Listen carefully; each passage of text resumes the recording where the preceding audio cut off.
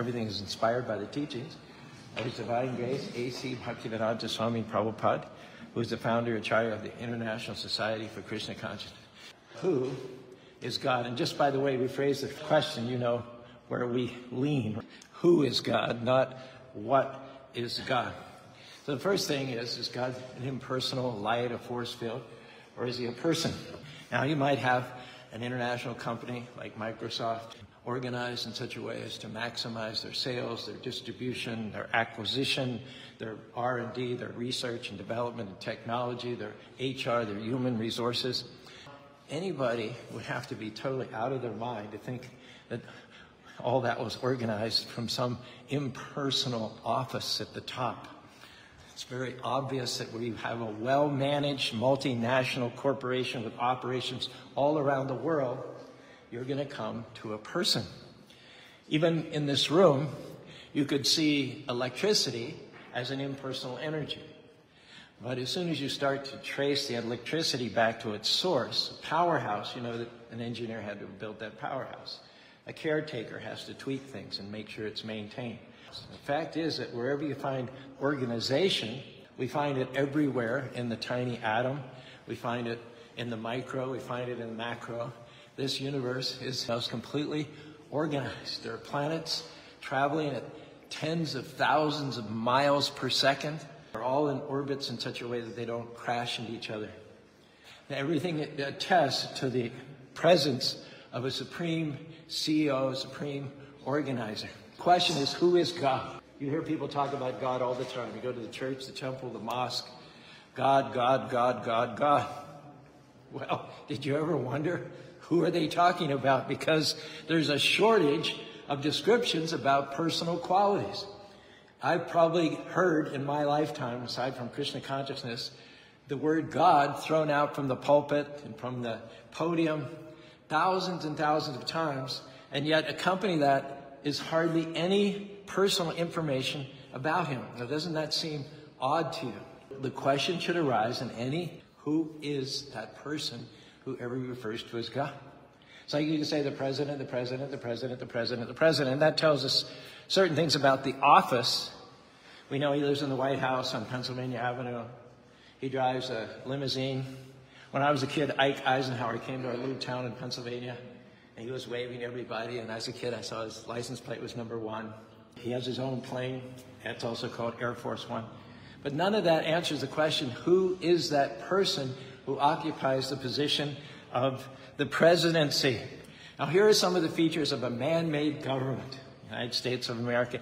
You have the top executive head, you have the president, and then you have all these cabinet ministers, ministers of finance, ministers of home affairs, ministers of defense, ministers of homeland security, ministers of industry. Let's look at the universe and see if there are parallels between the way the universe is set up and the way a corporation or a government is set up. Look here. We have the home ministry. In the mundane government, it has to do with law and order, police. And in the universal government, it's law of karma. What goes around comes around. You sow the seed, you face the deed. Whatever you do comes back to you. Law of cause and effect. Ensure the balance is perfect. Detecting whatever you do, good and bad, it will resurrect. You have the defense ministry. In the mundane, ordinary government, it's meant to offer protection. We have our ICBMs. We have our radar. We have all kinds of defense mechanisms to keep intruders and invaders from taking our land and our rights away from us. And similarly, this universe also has certain protective measures, the ozone layer. Our body has a protective system called an immune system. Every single animal in the 8,400,000 species of life, which are spread throughout the universe, every single one of them has some protective defensive mechanism. It may be claws, it may be a shell, it may be the ability to run fast, whatever it is. So we're starting to see a lot of parallels here. Finance, let's talk about the Ministry of Finance. Has to do with wealth and currency. Yes, in the universe there's gold mines, there's silver. So all this comes from the natural Ministry of Finance, which was inbuilt with the creation of this universe. Power, we need power. Now there's so much emphasis on wind and solar power. The wind has been here forever. The solar power has been here forever. And now we're starting to learn more about how to harness it and use it so we don't have to burn coal, which is also another source, has been a source of power and electricity for about 100 years. Going down the list, just hitting the high points, healthcare and medicine, the whole science of Ayurveda shows you how to keep yourself healthy, not so much by dealing with symptoms after the fact, but by living a lifestyle and eating in such a way that you're proactive.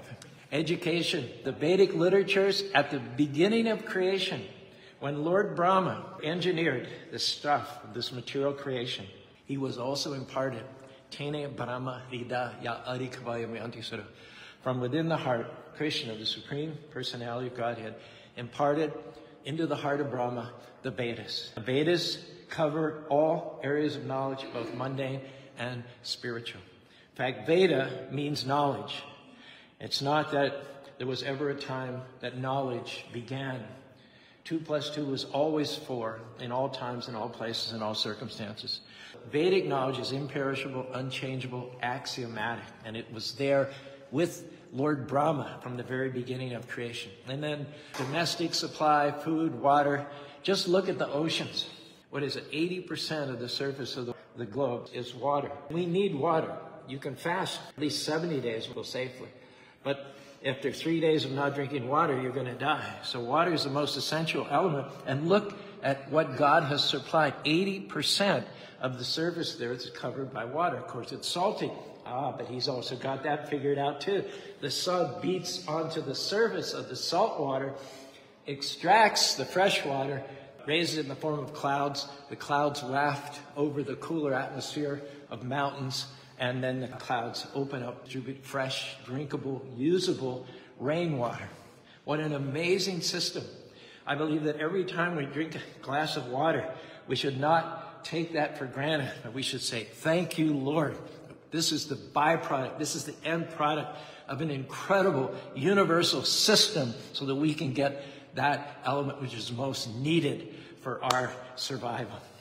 And then how about cleanliness? How about the fact that there, at least before we started eating away at them, vast rainforests with trees which produce through photosynthesis oxygen and sunlight and all kinds of purifying elements as well. And then, of course, in the state, if you follow the laws and you work productively, there are certain rewards that come to an honest, good, providing, contributing citizen. Similarly, by the law of karma, good activities, good behavior, altruism, humanitarianism, kindness, compassion, these things come back to you. What goes around comes around. You sow the seed, you face the deed. Every element that's in the material, mundane, secular government is there in the universal order, only on a much more grand, godlike scale. Lord Brahma, whom we just referred to, himself declared that the source of all of that is named Krishna. Ishvara Parama Krishna, Satchidananda Vigraha Anadira Govinda Sarva Karana Karan. He said, because there are so many elements, finance and cleanliness and hygiene and nutrition and all like that, there have to be different departments, and there are different departmental heads, there are different cosmic universal managers, of course, but who is it who's the CEO? Who is it that's above and beyond all of them? His name is Krishna. He has a body which is Satchit Ananda Vigraha. Whereas our body is made of mucus, bile, and phlegm, his body is also made of 3 elements, but less obnoxious. Eternity, bliss, and knowledge. He has a body made of eternity, bliss, and knowledge. Anadir Govinda Sarva Karana Karana. There are many living beings who are empowered in certain areas, in the area of air, in the area of water. Every planet has a presiding deity. There's a deity in charge of sunlight. There's a deity, Indra, in charge of rain. There's a personality in charge of each and every one of the elements that it takes in order to run the universe. And they themselves have a measure of control over other living beings, but each and every one of those universal departmental heads has a controller over him. Just like you might experience at home if you're married, you're the boss of the kids, but your wife is the boss of you. And then you go to work, and then you have another boss. We have a certain area over which we have influence, but then we're also serving somebody else, and then he's serving somebody else, and then you have the great demigods, and then the demigods themselves, even up to Lord Brahma. And I say Lord Brahma because I'm talking about this universe, but there's millions of universes and millions of Lord Brahmas. They all answer ultimately to one single supreme personality who's called Krishna. That's not his only name, obviously, but it's the highest nomenclature. Krishna means all attractive.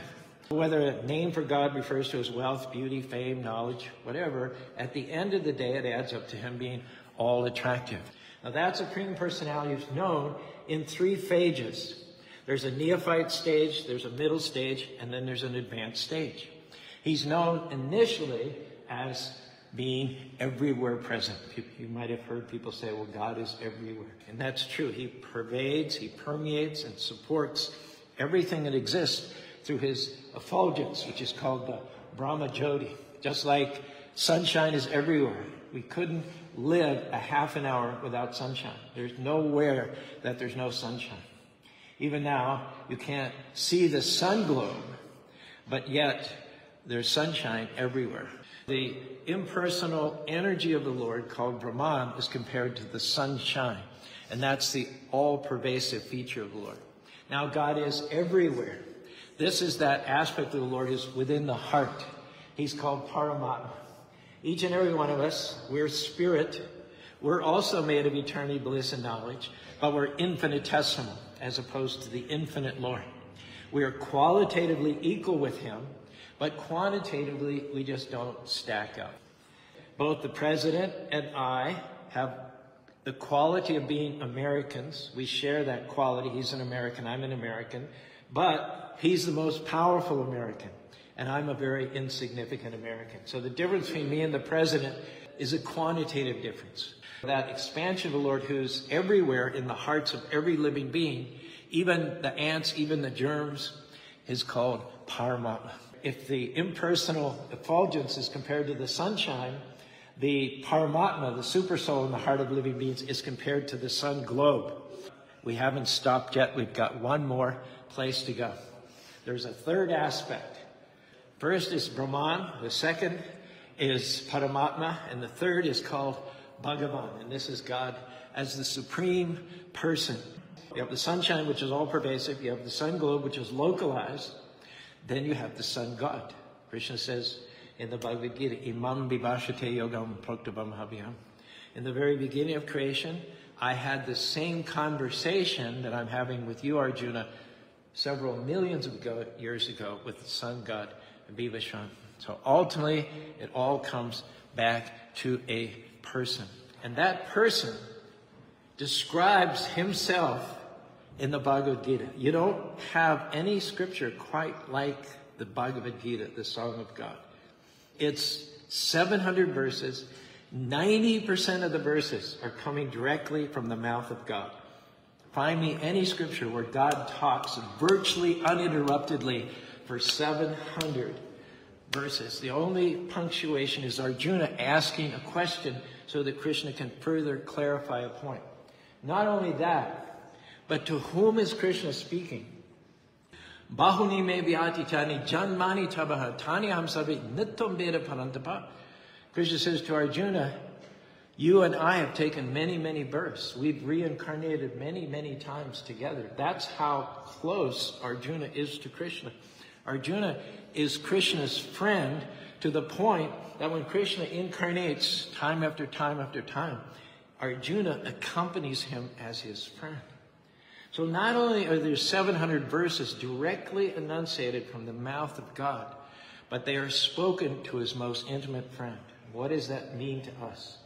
This is not only the most voluminous example of God speaking, but it is the most confidential. Who do you bare your soul with? Who do you share your mind, your intimate details with? Who do you confide in? Not some stranger on the street, not some backstabber at the office who plays politics. You do it to that person whom you trust, whom you love, who's your most intimate friend. But we have to understand that the quality of knowledge which comes from the Bhagavad Gita is unsurpassed. There's nothing that comes even close to it. And that's why throughout all the Western countries and all the thousands of years of religion, nobody can even say who God is in any specific, elaborate, detailed way. You have to take advantage of the Bhagavad Gita to expand and amplify your knowledge. And we do that all the time. We're living in LDS, Utah, and ask any LDS person, what's the Book of Mormon? It is supplementary and it is complementary to the Bible. It will help you understand. If there are certain seeds of knowledge which are in the Bible, the ideas of the Book of Mormon will help you understand better your Bible. It's not going to contradict it. So we take the same principle, we take the ball and run with it. The Vedic knowledge is complete and comprehensive. If you just want to be a Catholic, if you just want to be a Mormon, if you want to be a Hare Christian, then just forget about it. Just look for the exit and take off. But if you want to know God, you can't avoid the Bhagavad Gita, because this gives you the highest, most detailed understanding of God, coming right from the mouth of God himself, speaking to his best friend. Now, how do we understand the Bhagavad Gita? There's 3,000 different editions of the Bhagavad Gita in the English language. First of all, you have to understand that this is a real happening. Some of the so-called commentators of the Bhagavad Gita take it as allegorical or symbolic. They even go so far as to say the incidences which are described in the Bhagavad Gita, the Kurukshetra War, the Kauravas and the Pandavas, did not happen. The first thing you have to take it, this is history. This is real. One should not start by accessing an author who twists the truth and brings some allegorical meaning out of the Bhagavad Gita. It also should be understood in disciplic succession. This is the authorized way to understand the Bhagavad Gita. If you want to be a doctor, you may go to medical school, you may know all the medical journals, you may know the procedures and everything, but there's one thing you have to do before you can be certified as a doctor. Anybody know what that is? Yeah, before you get your license, you have to do your residency. In other words, you have to train under more experienced doctors. You need to take advantage of their knowledge, that lore. Otherwise, you can't claim to be a bona fide doctor. Same thing with law. You have to go and pass the bar, and then you have to clerk in a law office. So similarly, if you want to understand the Supreme Personality of Godhead, there's a system in place for that. It's described right there in the Bhagavad Gita. If you have a medicine, you can't just take the medicine when you feel like it and how many pills you feel like it. There's a prescription, one in the morning, one in the evening, with food, without food. And that's how the medicine is going to do you good. In the Bhagavad Gita, 4th chapter, 34th verse, there's a prescription how to understand the Bhagavad Gita. Learn the truth from someone who's seen the truth. Someone who themselves have trained under a bona fide spiritual master, and then can pass down that lore. Example is given in India when they pick mangoes. They don't just go to the top of the tree and drop the mango on the ground. It's going to be smashed, bruised, inedible, unrecognizable. They have a ladder of climbers, and one picks it, gives it to the person down, gives it to the person down, and then it reaches the ground, perfectly unblemished and relishable and full of juice. So the Bhagavad Gita should be passed down by devotees, not messed up, interpreted, spoiled by non-devotees. Thirdly, Krishna says, Vedashtaham sarvam eva vedam. All the Vedic literatures, with all the knowledge that's contained there, is like a great tree. But the ultimate fruit of the tree, what's the point of the roots? What's the point of the trunk? What's the point of the bark? What's the point of the leaves? What's the point of the twigs? Except to have the fruit. So what is the fruit of the Vedas? Krishna says, it is to know me as the Supreme Personality of Godhead. Krishna is not just a historical figure. He's not an ordinary man. He's not even an extraordinary man. He is the Supreme Personality of Godhead, descended to earth to explain himself, to reveal the glories of the spiritual world through his friend Arjuna, and to invite us back. So God is literally on bended knee, canvassing us. Please don't keep mucking around in this material world. You are my child. You are crowned with favor. You have my DNA. I don't like it that you're suffering unnecessarily birth, death, disease, and old age over and over in this material world.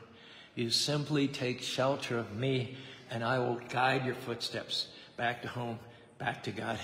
One devotee said, about Lord Ram, who's another incarnation of Krishna. He said, long did I toil and found no earthly rest. Far did I roam, found no certain home. Till at last I sought them in Ram's sheltering breast, who opens his arms and bids the weary come. With Ram, I found a home, a rest divine, and I since them am Ram's. Ram is mine. The good I have is from Ram's store supplied. The ill is only what Ram deems the best. With Ram as friend, I'm rich with nothing else beside, and poor without him, though all possessed. Changes may come, I take or I resign, content while I am Ram's, and Ram is mine. Changes may come, but in Ram no changes seen. Ram's like a glorious sun that wanes not nor declines. Ram walks above the storms and clouds serene, and on his devotees inward darkness shines. While here, alas, I know but half Ram's love, but half discern him, and but half adore. But when I meet Ram in the realms above, I hope to love him fully, praise him more, and show and tell among the kirtans divine how fully I am his and he is mine. Just try to learn the truth by approaching a spiritual master, inquire from him submissively, render service unto him. The self-realized soul shall impart knowledge unto you because he's seen the truth. This whole temple, with all of the grounds, and our temple in Salt Lake City, and our radio station, the Festival of Colors, it is all our offering to our spiritual master. Our spiritual master wanted Krishna consciousness to spread to every town and village in the world. So we thought, Spanish Fork.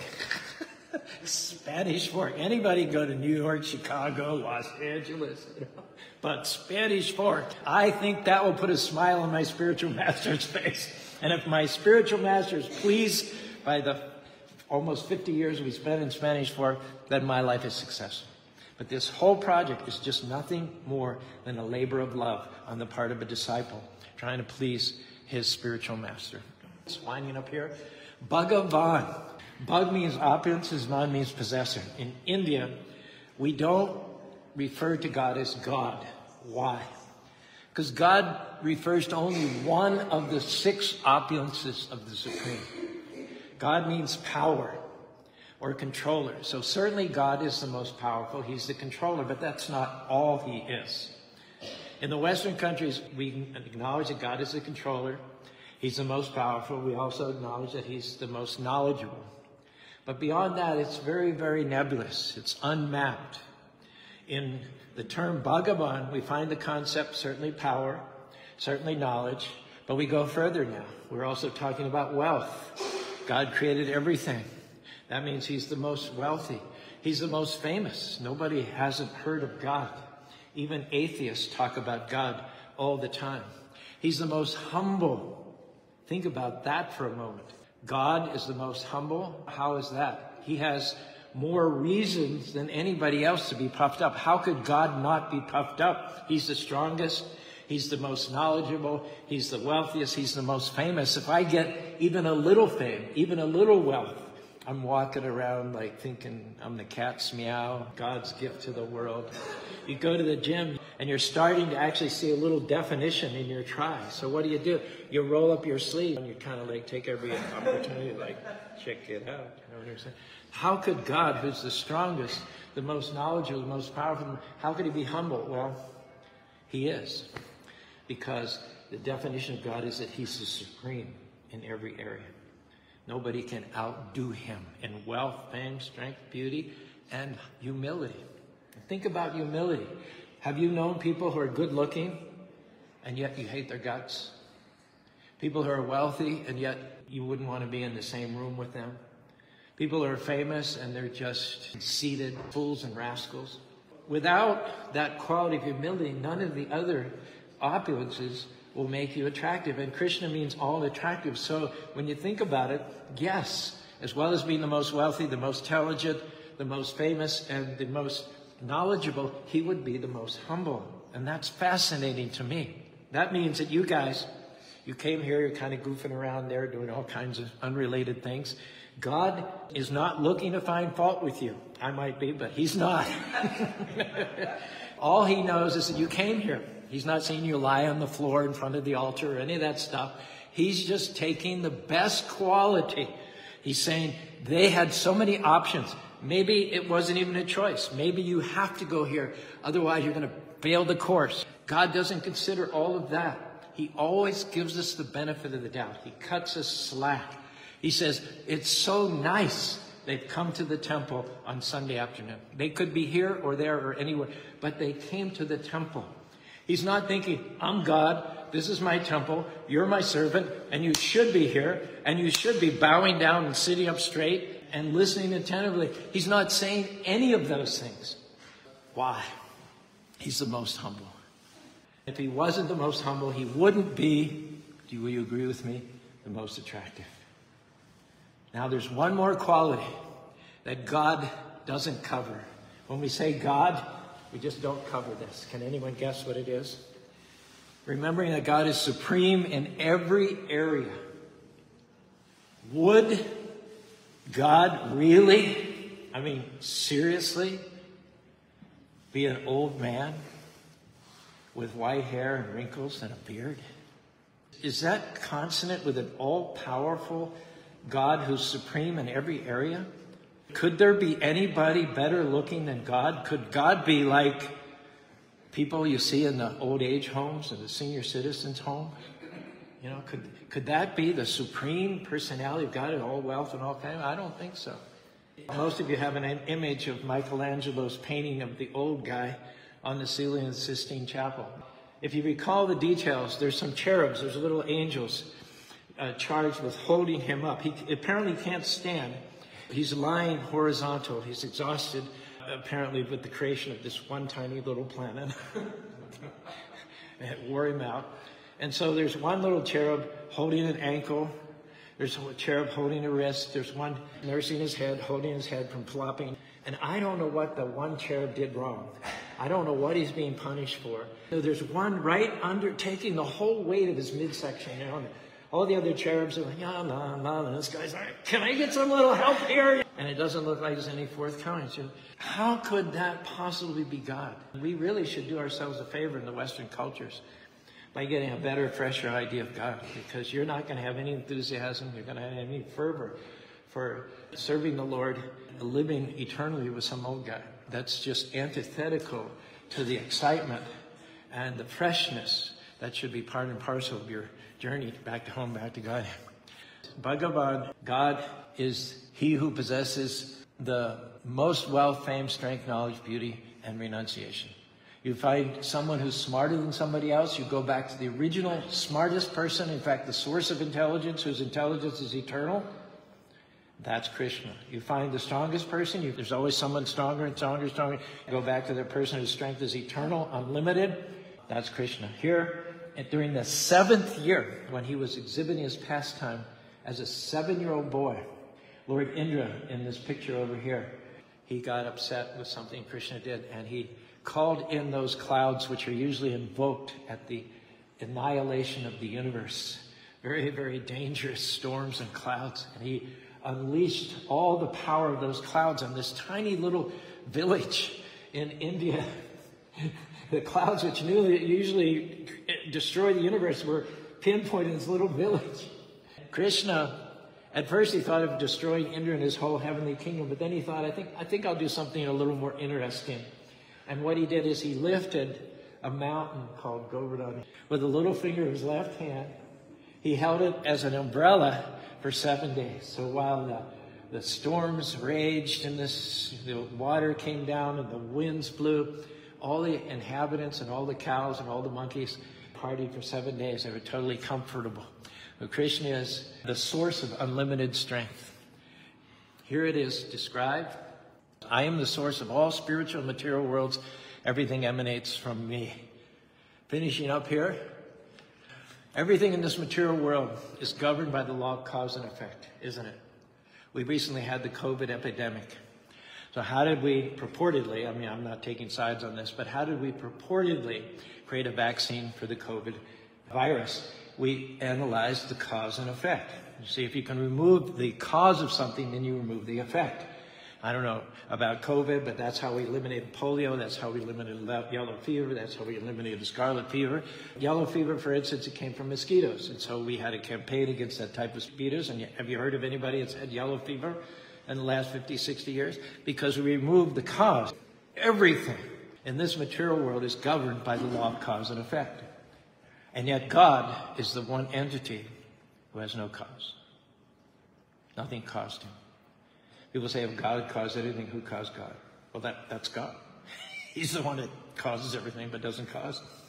People sometimes ask me, why is Krishna blue?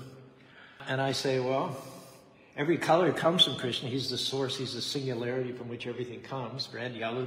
And he has Ram's the greenish incarnation. The Shring is more, Lord Chaitanya's golden. Kapil is white. They're all different avatars of different multicolors that come from Krishna. But Krishna is not blue because of some prior cause. I just tell people he's blue because he's blue. God wants nothing more than our liberation. He wants nothing more than to bring us back into a sheltering breast. He stands with open arms. He appears on the altar with his flute, and he invites us to join with him in an eternal play called Leela in the spiritual world. He has no personal agenda.